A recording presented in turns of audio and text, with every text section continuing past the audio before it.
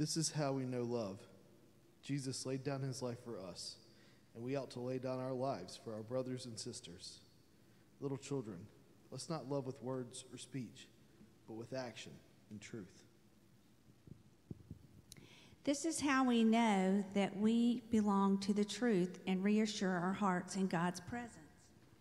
This is his commandment, that we believe in the name of his Son, Jesus Christ, and love each other as he commanded us.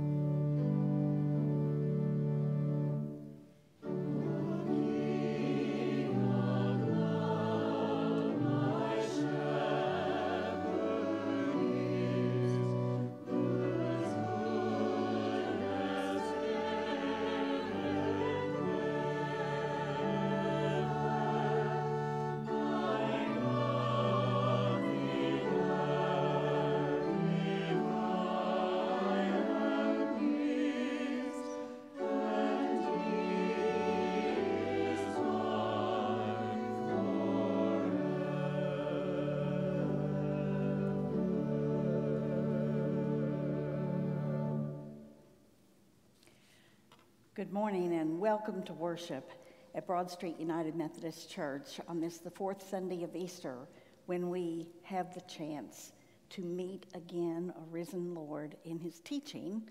And today the teaching focuses on Jesus being the Good Shepherd. It is a great gift to us in our complex world, and we are so happy if you're joining us on the radio, if you are finding us on our website. Welcome to worship, and how grateful we are that God is here in our beautiful sanctuary and with you wherever you are, no longer bound by the same kind of limitations that we earthlings have.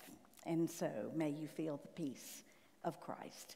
Worship is one of the ways that we are offering ourselves to grow in Christian faith, and so we also want to encourage you to be part of our small groups, which start this week on Tom Berlin's book called Courage, Jesus and the Call to Brave Faith. For those of you who are thinking, I don't have any energy to have courage, please read this book, because it will be a great source of joy to you in that Jesus is the source of the courage. And so we are meeting the resurrected Lord in this Eastertide study and really hope that you will be part of it. We are excited about the children joining us on the playground in the afternoons. We've got youth and confirmation. We've got many different ways for people to grow in faith. Beginning tonight on Facebook Live at 8 o'clock, we'll also have a devotional on the Courage book. So join the small group studies by calling the office, contacting Aaron, finding it on the website, but also on Facebook Live every Sunday night. Find a way to get acquainted and tap into the great resources of faith which are ongoing. And now, beloved, may you feel the peace of Christ as we sing about the Lord who leads us.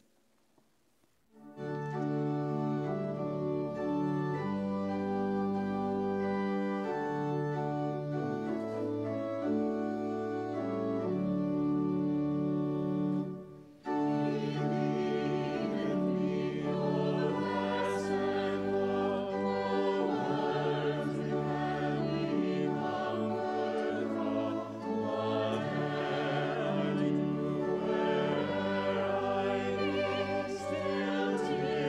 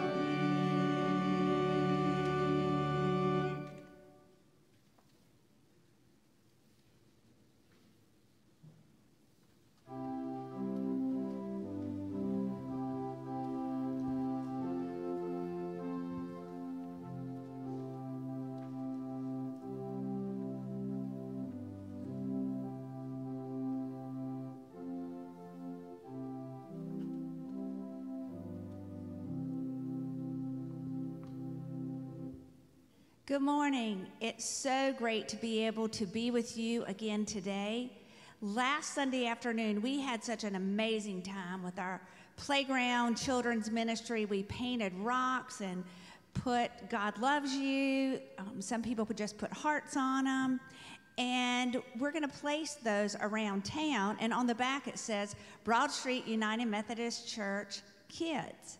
So hopefully you may see one of them, or maybe it'll be a witness to someone else in the community. Today, if you would love to come at 3 o'clock, we would love to have you. We are going to build Legos, and the devotion we're talking about is building for Jesus. So we would love for you to come and meet us on the playground at that time. How many of you, if you were in a strange place and you got lost from your parents, would know your parents' voice? And some of you may say, yeah, she fusses at me all the time. I know that voice anywhere. Or sometimes your mom's voice may be different depending on the situation. If your mom feels scared, her voice may sound different, but still it's going to sound like your mom. Well, in our household, I have 2 sisters and a brother, and whenever we would go to the store, my parents would kind of let us go and look at the toys or whatever it was we wanted to look at. They didn't have a word they said, but my dad had this noise he made. And we knew exactly where he was, and all he would do is go, sss, sss. And you know, even today, at my age, my dad died 10 years ago. Even today, if I hear somebody make that noise, it makes me want to turn around. And I would think, wouldn't it be great if I turned around and there my dad stood? But one day that will happen when we get to heaven. But even as an adult, and my dad and I would go to the store, he would make that noise and I would know where he was. Think about if you have a pet. Pets know who their master is. And when you say their name, they come running a whole lot quicker than someone who they're not familiar with their voice.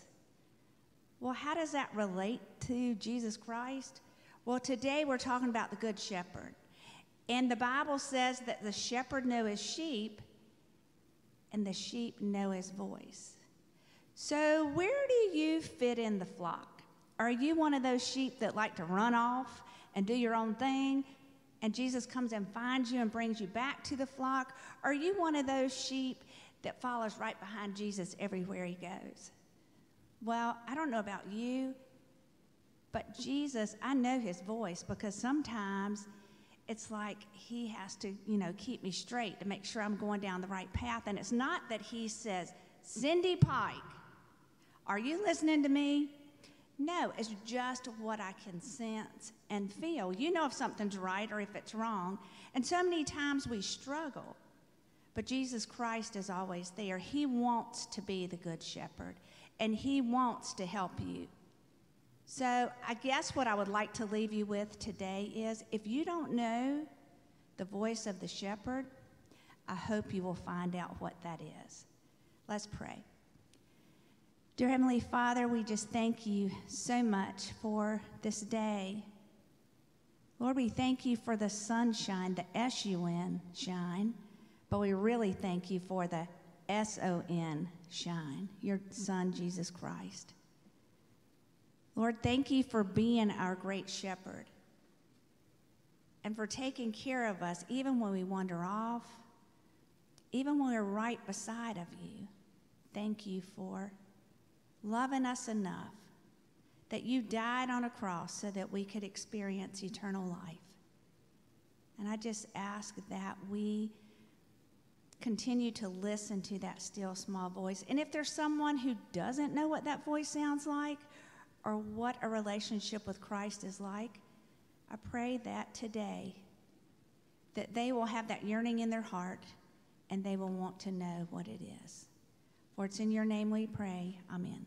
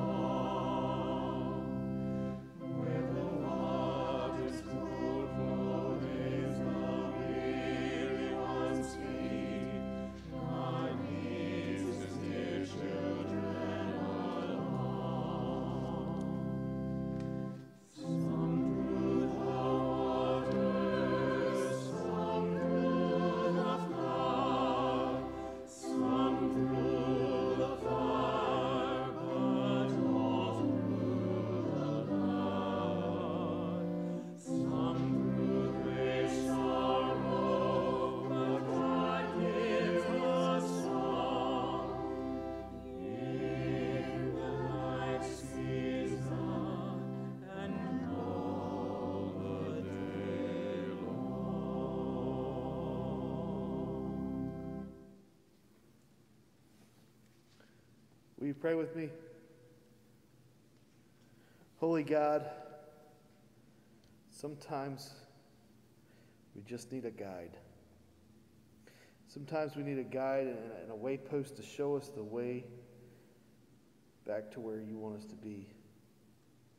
God, lead us just like a shepherd leads sheep to the good pastures.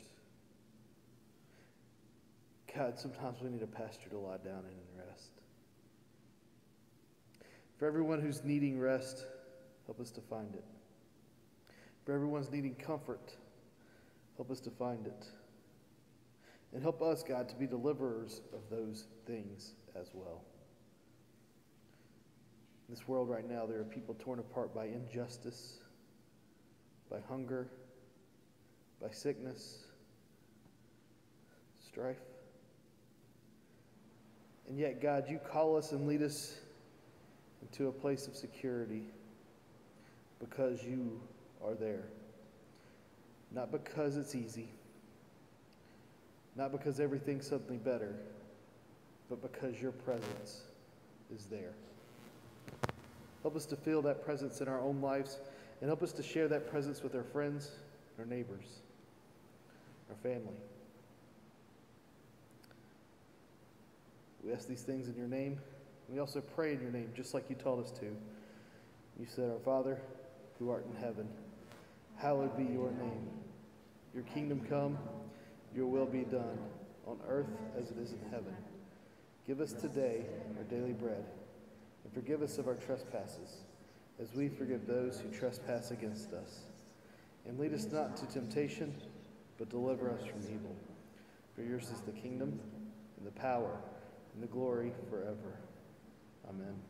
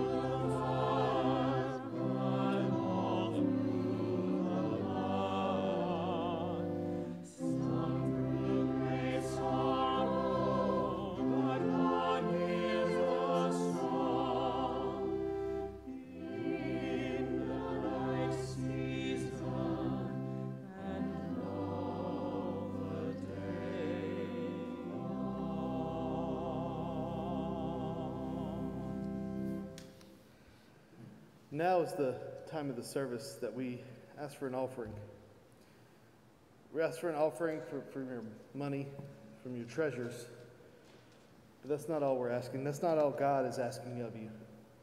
God's asking you of your talent, your time, your love for your neighbors. And what are you willing to give God this week?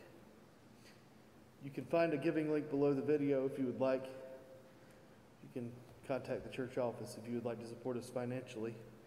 Or you can contact your friends if you would like to offer your love. You can do what you need to offer to God whatever it is God is asking of you this week.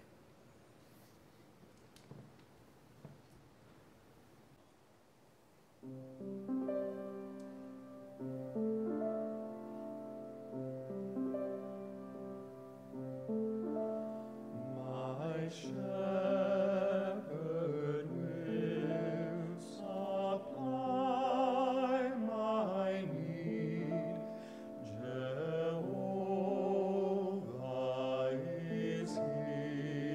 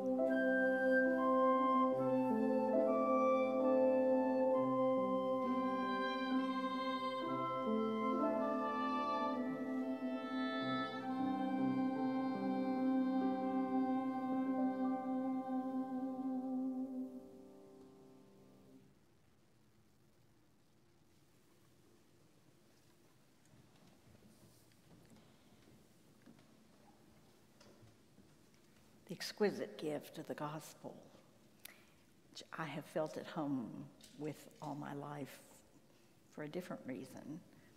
That is, my maiden name was Shepherd, spelled like Bible shepherds, although nobody spelled it that way out anywhere else. So my father, who was a Methodist minister for 74 years of his life, they always called him the Good Shepherd. It was kind of a joke. This gift, these words of Jesus, it's no joke.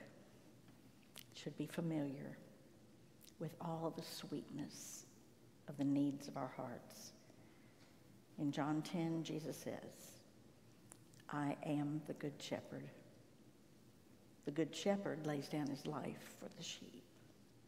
The hired hand, who is not the shepherd and does not own the sheep, sees the wolf coming and leaves the sheep and runs away, and the wolf snatches them and scatters them. The hired hand runs away because the hired hand does not care for the sheep. But I am the good shepherd. I know my own, and my own know me. Just as the Father knows me, and I know the Father, and I lay down my life for the sheep. Now I have other sheep that do not belong to this fold, and I must bring them also. And they will listen to my voice, and there will be one flock and one shepherd. And for this reason the Father loves me, because I lay down my life in order to take it up again. No one takes it from me, but I lay it down out of my own accord. I have the power to lay it down, and I have the power to take it up again. And I have received this command from my Father. This is the word of God for the people of God. Thanks be to God.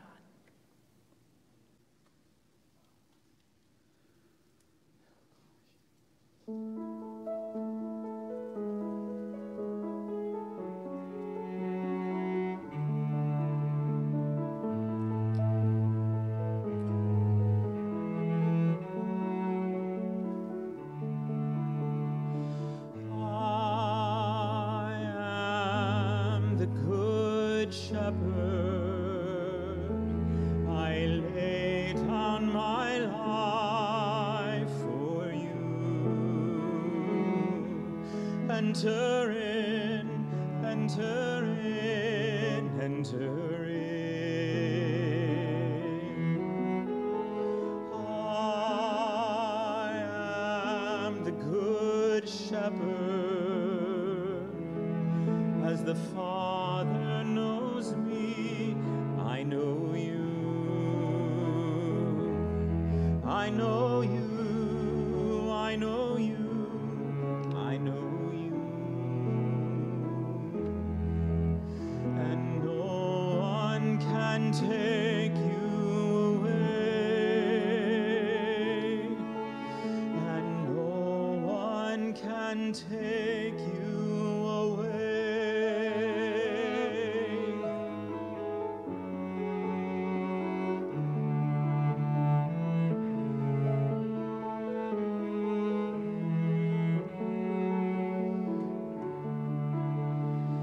You are the good shepherd. You lay down your life for me.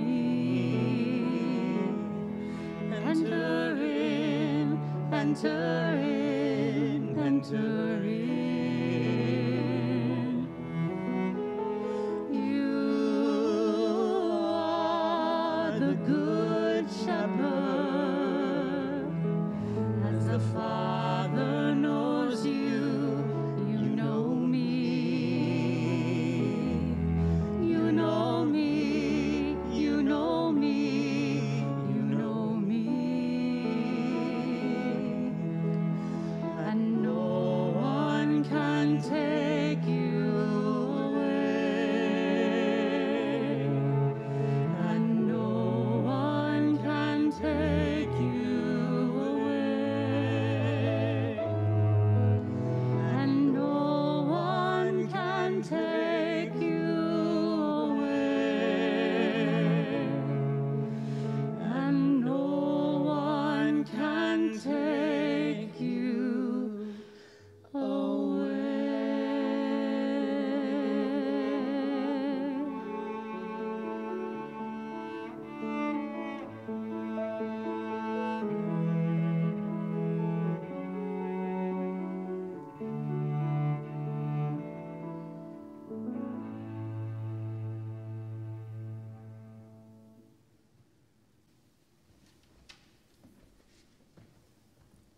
Let us pray.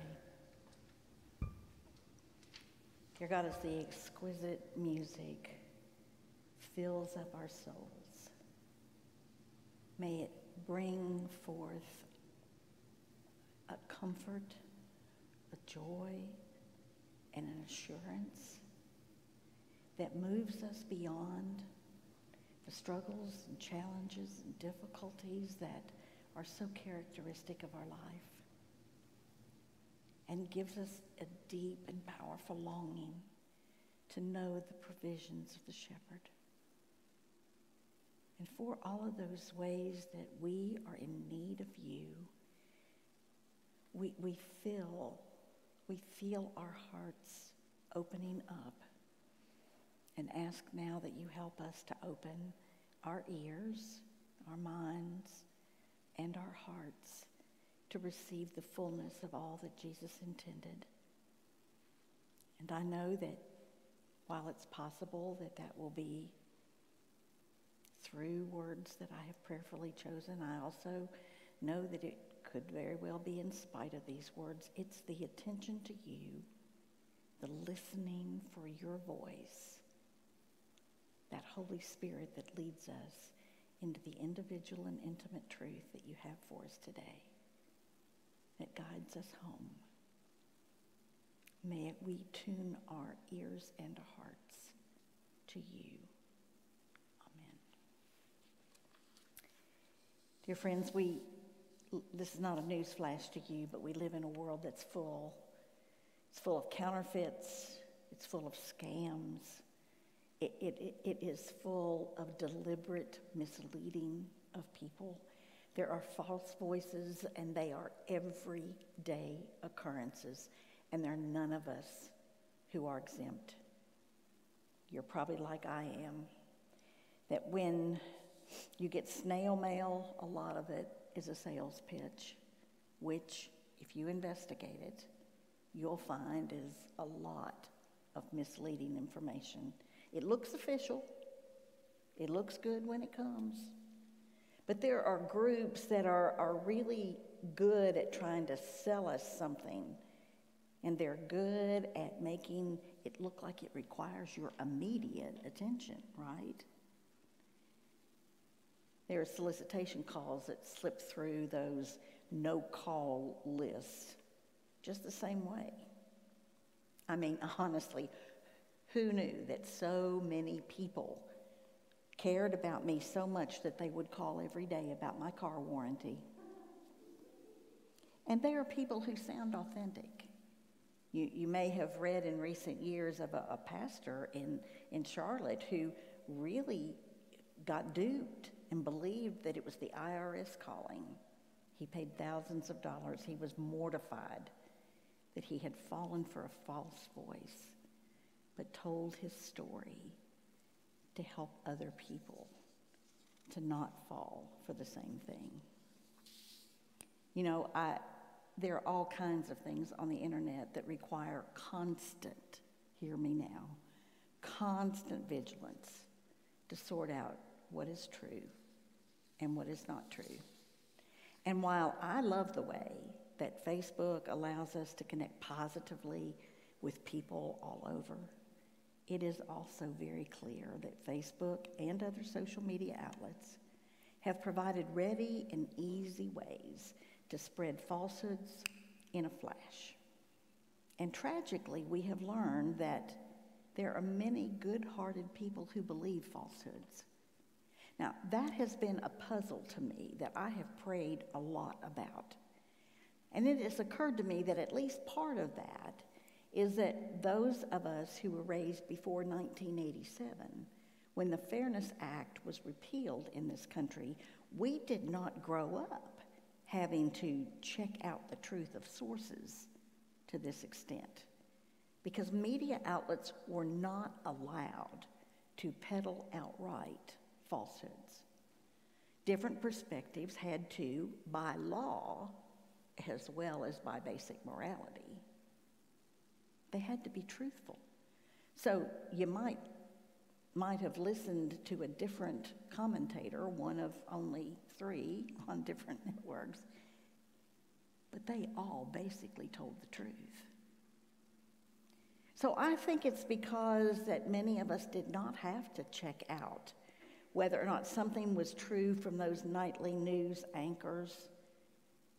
There were a lot of people who haven't made the switch to the current reality.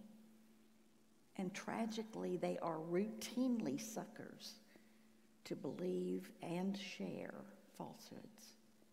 And as our culture has plunged into rank partisanship, where insults and accusations have no basis in fact and become a daily part of Twitter feeds and news cycles, it's a very sad reality that our news has to be verified continuously so we can be sure that we're not all up in arms and in a dither over about something that never happened.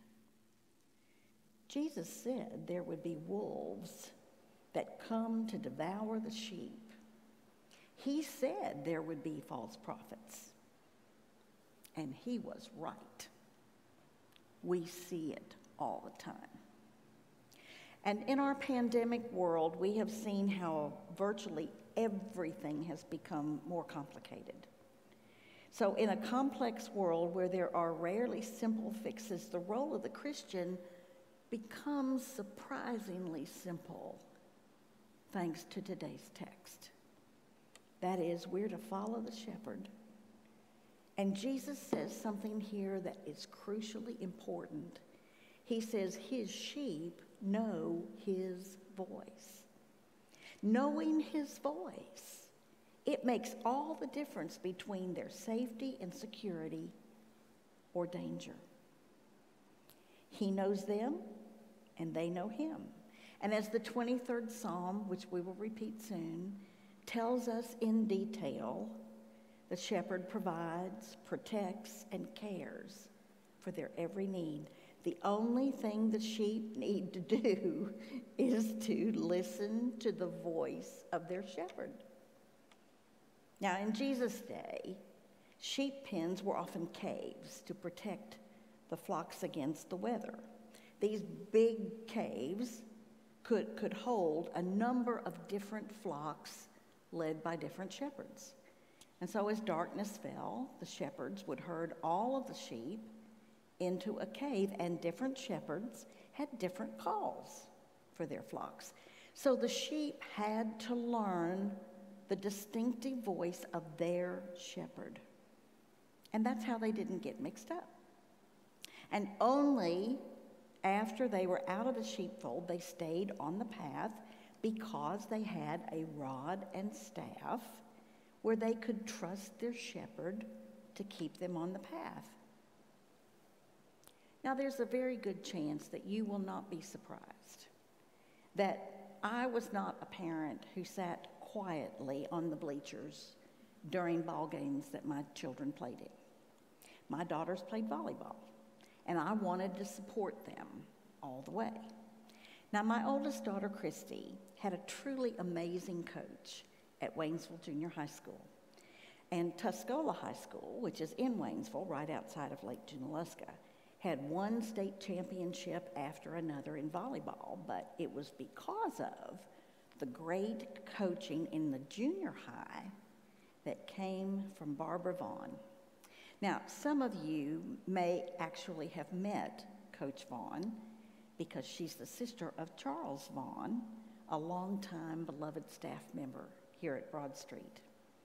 Anyway, I remember that one game I went up to Barbara, who was also a member of the choir. She has a beautiful alto voice, and she sang in the choir that I was directing at that time at Clyde United Methodist Church.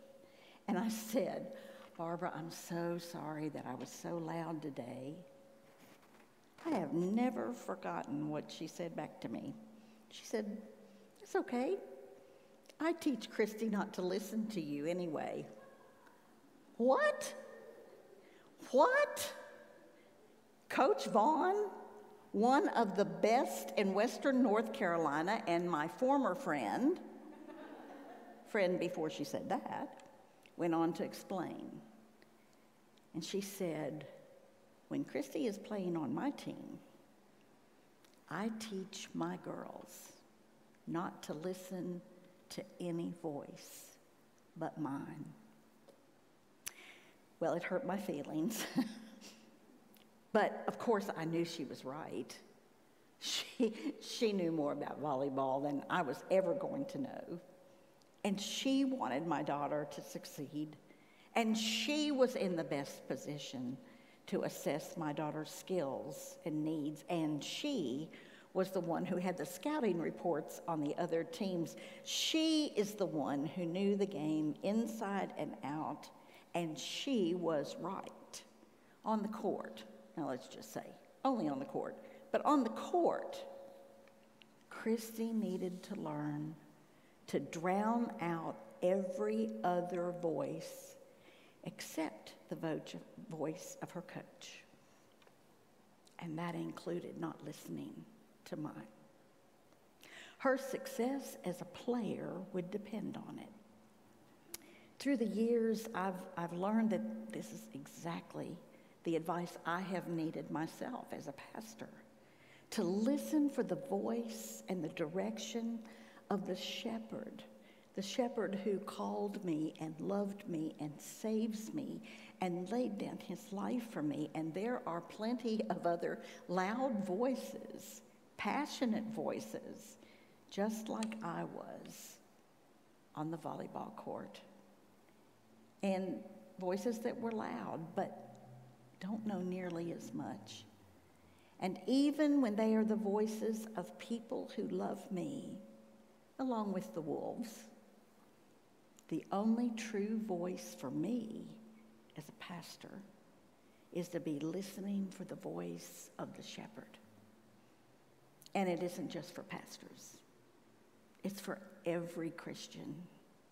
There is only one true voice. And I hope you know how to recognize it. So in today's text, Jesus is saying what I plead for us all to remember, that the one simple, essential thing for us to do is to know the voice of the shepherd, to learn to drown out all the other voices, for us to hear that one voice that will be the source of guidance and comfort and wisdom and strength. There are many wolves that parade around these days. There are many false prophets that vie for our attention and allegiance, and they will say that they represent the way, the truth, and the life. And in actuality, if you look at their deeds and their words and their motives and their profit margins, they are not the good shepherd at all. Good people end up following imposters who can use the right religious language, and their spiritual safety and their well-being is jeopardized. And this is where people really, really get in trouble. They suffer. They really suffer. So how do we recognize the voice of Jesus? Well, first of all, we need to listen often. It's just like Cindy said, the voice that you recognize the most easily is the voice that you have heard the most often, and you can hear the voice of the shepherd in prayer. You can hear the voice of the shepherd in Scripture. You can hear the voice of the shepherd in holy and loving conversations. You can hear the voice of the shepherd in godly people. You can hear the voice of the shepherd over and over in many different ways. When you heard your mother call you to supper every night, you knew her voice, but if there was somebody that you heard at Walmart, somebody you had never heard before, somebody you probably didn't know their voice or the characteristics of the person speaking. So recognizing the voice of the shepherd, it is of supreme importance. This can help you. Jesus is the good shepherd. He protects. He lays down his life for his sheep. And so when you hear anybody say that God sent this calamity on someone for their sins, you can know that's not right. It is false. Don't follow that voice. It is the nature of the shepherd to protect. Jesus is the good shepherd.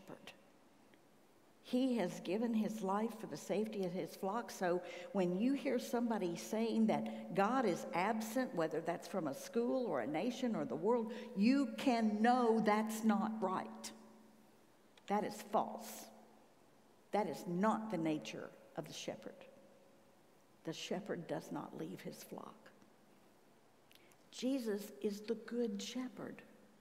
He has given his life so that people can know and experience abundant life. So when you hear somebody saying that there are some individuals or groups or nationalities that are evil, you can know that is not right. That is false. Jesus plainly says in today's text, he has other sheep who are not of this fold. The nature of our shepherd, the Savior of the world, is to love all. Any other voice is a false voice. Jesus is the good shepherd. He has given his life for our care, our guidance, our protection. So when you hear anybody who is fighting or telling lies or insulting others, you can know that is not right. The voice of the shepherd is plain. Read the Sermon on the Mount. Read Jesus' words to his disciples in John 14, 15, 16, and 17. And if the actions of the people do not match the teaching of the shepherd, they are not right. They are false voices. You know the shepherd by his teaching. Now, the nature of the shepherd is to correct and to guide thy rod and thy staff. Sheep would be lost all the time if it wasn't for the constant guidance that keeps sheep on the path. Jesus is the good shepherd. He laid down his life to save us. And so when you hear somebody, as I recently did, that Jesus came and took somebody because he needed another angel in heaven, friends, please, please, please think. That is crazy. Jesus shares eternity with millions of angels and archangels and the whole company of heaven. He does not plop down and snatch someone that you love so much so that he can have another angel. And yet, people believe that. It drives me crazy. Jesus is the good shepherd. So when you hear anything that makes Jesus sound small or selfish or petty, you can know that's not right. That is not the voice of the shepherd. That is false. The nature of the shepherd is to be so thoroughly, completely unselfish that he lays down his life for the sheep. Friends, there are scores of competing voices these days. And although it hurt my feelings, Coach Barbara Vaughn was exactly right. If my Christy was out on the volleyball court listening to every word yelled at her, she'd be a wreck. And now, as a pastor, Coach Vaughn's words are still true. My Christy still needs to drown out all the other voices to hear the voice of the shepherd. This is advice for a lifetime. Beloved, we are in the court of life. And as long as people are listening to every loud voice that's out there, they're going to be a wreck. There is a great danger for those who do not know the voice of the shepherd, and for those who fall prey to false voices. And in our complex, complicated world where falsehoods are pitched to us on every hand, I tell you that the most important thing about the Christian life is that we know the shepherd, the good shepherd, and we live in the truth that he has brought us.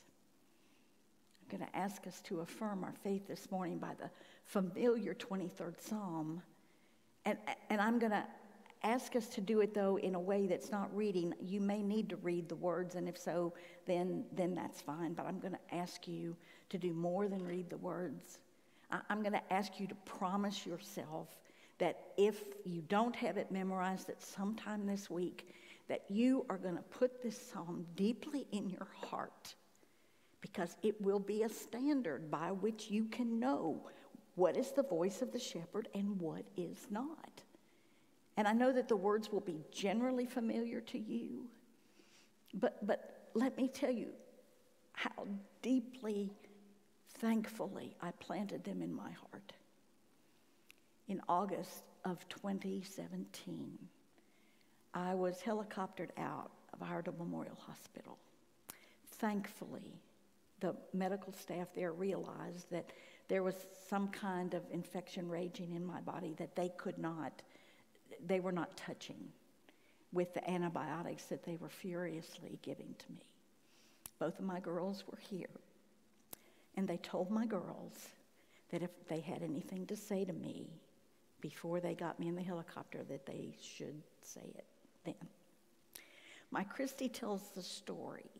She said, Mom, you had on this great big mask, not a little oxygen mask, but one of those pressurized, I have no idea what that must have looked like, but a big old thing, because it was pumping oxygen just as hard as they could to try to get me to Charlotte, literally to save my life. And she said, I didn't know what to do. I didn't know what to say. She said, but I knew you loved the 23rd Psalm. She said, I tried to say it. She said, I was getting it all messed up. But she said, I looked down, and you were saying it with me. I have no memory of that. But I'm telling you that this psalm will be your lifeline. It will be your gift that every single day helps you know what's the difference between a true voice and a false voice. I hope that you will read it or say it until you can every single day. Plant it deeply in your heart, because the wolves are everywhere. But the good shepherd knows his own, and his own know him. And if we can drown out the false voices, he will guide us securely and safely through this life. Will you join me as we say together the 23rd Psalm? The Lord is my shepherd, I shall not want. He maketh me to lie down in green pastures. He leadeth me beside the still waters. He restoreth my soul. He leadeth me in the paths of righteousness for his name's sake. Yea, though I walk through the valley of the shadow of death, I will fear no evil, for thou art with me. Thy rod and thy staff, they comfort me. Thou preparest a table before me in the presence of mine enemies. Thou anointest my head with oil, my cup runneth over. Surely goodness and mercy shall follow me all the days of my life, and I shall dwell in the house of the Lord forever. Let us pray. We thank you for being the good shepherd, for giving us a reliable, centering voice whose characteristics we can know. And now I'm praying that you plant the precious words of Jesus and the scriptures deeply in our souls, so that we will not be so vulnerable to the wolves and the false prophets and the false messages, and that we will hear and experience the good shepherd guiding us richly, fully, and safely into abundant life. And we thank you with all of our hearts for the voice of the good shepherd. Amen. And now, let us sing our prayer, Savior, like a shepherd, lead us.